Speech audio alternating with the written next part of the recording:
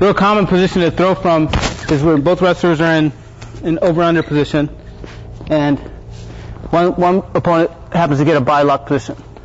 Bi-lock position, we're both in an over-under position, and I go ahead and get a bi-lock. From here, I want to go ahead and suck his hips up into my hips, and I want to get my hips basically kind of underneath his, so I can lift him. Simple position I can do a throw from here is to just basically try to get behind that knee and just take him down to his back.